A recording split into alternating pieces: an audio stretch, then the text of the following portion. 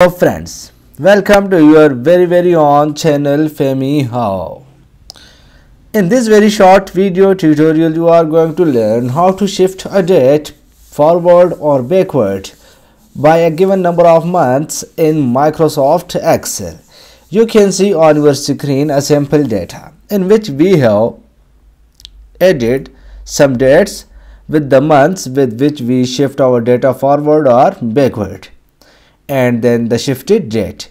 Simply select a cell and then write a formula is equal to E date, then bracket, then start date, comma, months, then bracket, press enter.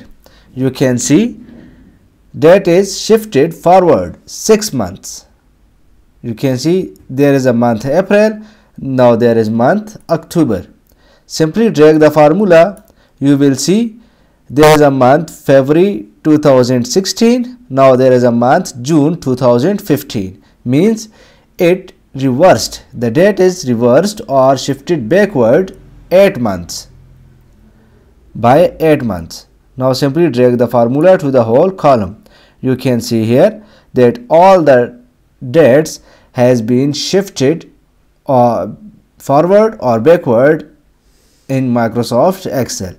If my video helps you in any way, please subscribe my channel and hit the like button. Thanks for watching. Thanks for your time. Take care. Goodbye.